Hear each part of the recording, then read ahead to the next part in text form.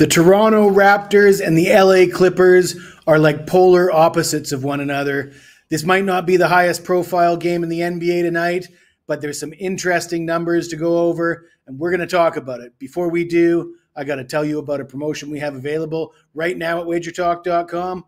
For a limited time, you can get all my college and pro basketball plays, 30 days, all access. You can get $50 off using the promo code HOOPS30. Why would you be interested in that? Well, I'm still the #1 profit handicapper in the NBA this season, #1 profit handicapper in the NBA since January 1st of 2024, and also #1 with NBA and college basketball in 2024. I come into Saturday's card riding a perfect 10-0 run with college basketball, and I do have a 5% play available on my page today. But don't waste your money on that. Get the all-access 30-day package. Use that promo code. That will give you the best value. As always, there's no purchase necessary. You're more than welcome to tune in just for the free picks. The only thing I ask from you is that you take the time to smash that like button, and that will allow me to keep putting out these videos. Let's get into it. The Clippers are a 6-point favorite. The total sits at 224.5. And a game like this, I think we got to look at the total. Neither of these two teams are likely to be playoff teams. Perhaps the Clippers are a play-in team at best, but Toronto is certainly a team that is rebuilding. They're letting the youngsters play. They got a lot of injuries. Quickly, the point guard has been out for a while.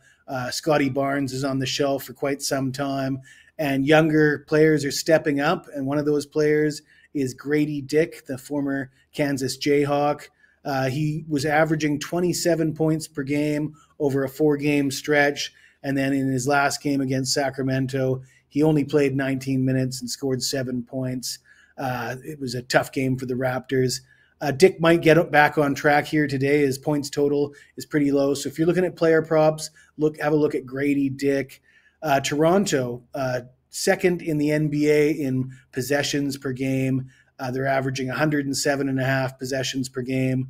The Clippers, one of the slowest paced teams in the NBA, averaging just over 100 possessions per game. They rank 27th in the NBA in that category. Toronto comes in losers of 6 of their last 7, but they've covered the spread in 7 of their last 8. I think the bookmakers are aware of that. This line of 6 doesn't look like it's, you'd expect the Clippers to be a bit bigger favorite here. But I think the fact that Toronto has been good against the spread keeps that number down. Like I said, I'm not really interested in the side. I'm looking at these numbers with the totals.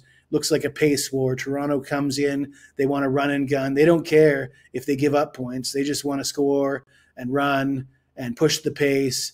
And a lot of the time their opponents are happy to let them do that because they rank dead last in the NBA in opponent scoring average. They're giving up 125 points per game. The Clippers, second best defense in the league. They're giving up 107 points per game.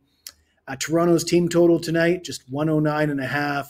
Yeah, the Clippers are holding average opponents to 107 points per game. So that's a couple points higher than their average. But this isn't an average team. This is a team that's going to give up 125 points, that's going to push the pace, that's going to let you score, and are happy to trade opportunities even if they're coming up short.